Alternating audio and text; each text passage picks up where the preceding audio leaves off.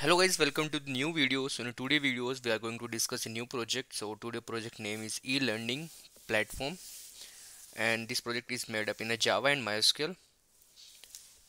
And details of this project, the feature of this project is admin, lecturer, technician and the student. We have the four modules in this project, and if you want to download this project you can check the description of this video. And now I will start the project demonstration.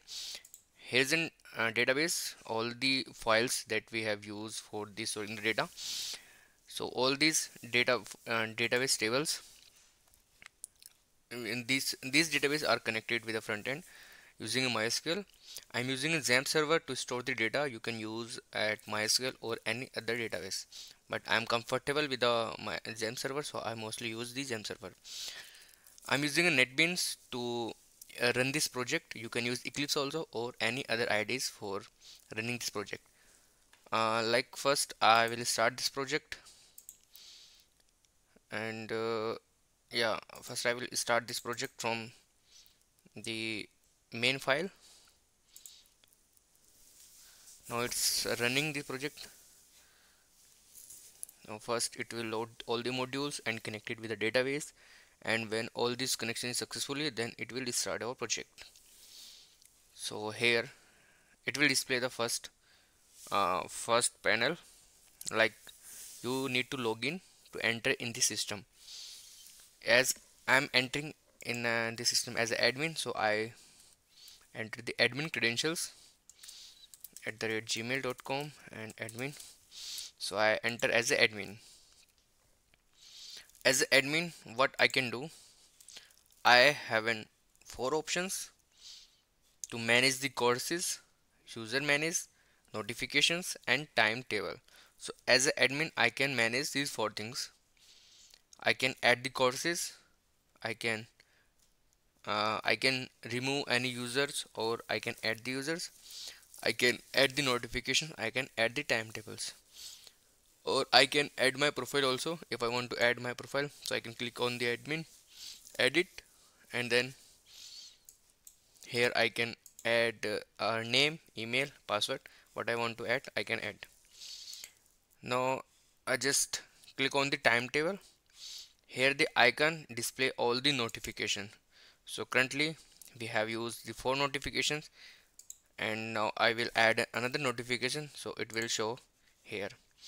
This notification icon will display in all the four modules, for the students, for the lecturers and for the teachers. So first I add the timetables. uh, like I add uh, title, just add the title, then I select the department, and then browse the PDF. So what I need to do, just I need to add any PDF. I just add a test PDF here, and then select, and then insert. It will add here. So we have here five timetables, and the title is this, and here is the PDF file for the timetable that we have added. If I want to update, I can update from here. If I want to remove, I can remove. If I want to search, I can search from here. So this functionality is for the timetable. Now the notification panel, just title of the notification. This is for student. Content, what I want to add in this, like I want to add this one. Uh, there is a new uh, table. Yeah, anything I want to add, you can add. Just in test, I have added a random, and you can select the notification, whose whom this notification. Like I have selected the student, so this notification for the student. I have to add a file for the inside the notification. I just add this test PDF file, and then select, and then insert. Here this notification is added. If I want to download this file, you can download from here. And the same as insert, update and remove functionality is also here. You can remove or delete or anything you want to add from here.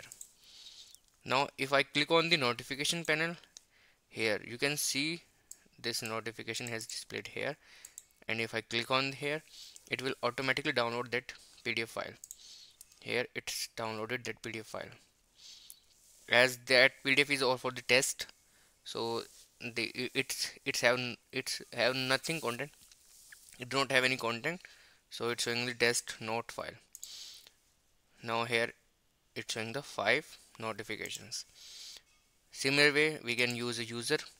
If I want to add any user, I can add. If I want to remove any user, I can remove all the user. I can for all the user I can do anything. Like there's an option, if I want to add an admin, I can add admin also. If I want to add a technical officer, lecturer or the student, I can add from here. Same way, insert, delete, update. And in the last, there is a course option. If I want to add any course, like I want to add, currently we have these 4 courses, 5 courses, and all the courses credit are displayed here. If I want to check this, I can check here. And if I want to edit or delete anything, I can delete also from here. So this is the admin panel. We have the 4 options for the admin. Admin can do all the things. Admin have the full authorities. Now I log out from here and just open the as a technician. So I need an credential. So what I do, I check for the credentials here, and I will log in as a lecturer. So I will use this email and then password for this. So now I have login as a lecturer. Same way I can edit my profile. If I want to add, I can update my profile and the name, address, date of birth, or the same way I can add my image also. If I want to upload my image, then I need to first browse the image. Like I add the image. Okay, I add the image, this one, and then upload. So it will upload the image here, and I can remove also. So now it will edit my image, this one. If I want to remove my image, so I can remove there. So now all the student detail here, all the course detail here, all the marks detail here. So first I will check what lecturer can do. Lecturer can check all the records. So here these all are students. If I select for this one, I can search with the student ID.